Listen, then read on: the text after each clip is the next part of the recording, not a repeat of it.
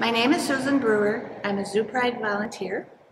I've been a volunteer for almost 10 years, and I love every minute of it. Today, 4 of us worked on ornaments for the giving tree for Christmas. We cut them out in animal shapes. This year we didn't decorate them, we used Christmas cards. And then we string them with yarn, and the zookeepers give us labels to put on that tell you, if you take the ornament, what they would like you to purchase for each animal for Christmas. So we will decorate the tree on the 29th, and hopefully there will be a lot of people that will come and take ornaments home.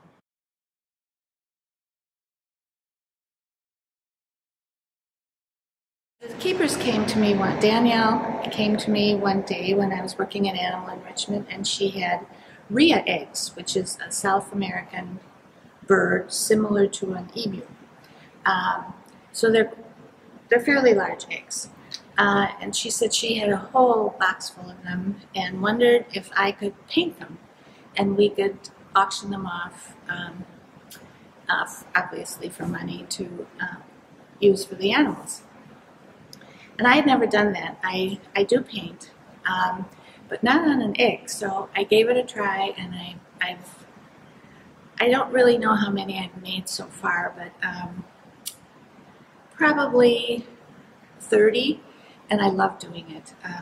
And again, it's a nice way to give back to the animals. I also had the aviary come to me and ask if I could just paint duplicate eggs for the birds, so that they would nest, and the eggs wouldn't break, obviously, because they're wooden.